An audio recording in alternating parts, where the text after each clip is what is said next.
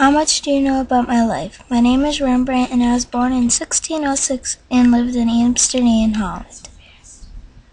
My father owned a windmill, and as a kid my inspiration was my loving family and the Bible. I created realistic paintings with me as the subject.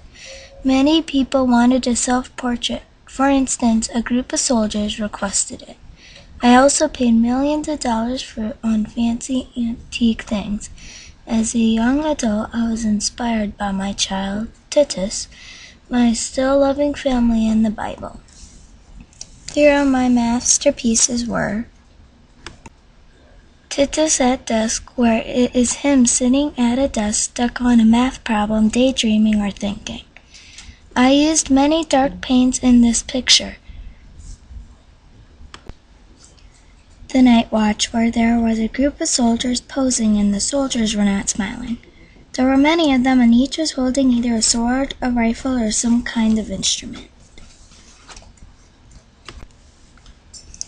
I also used dark colors in Self-Portrait 1629, where the painting was done when I was 23 years old.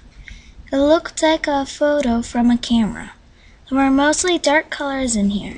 I wasn't smiling. Many people like my work. That's why many people think I'm the greatest painter who ever lived.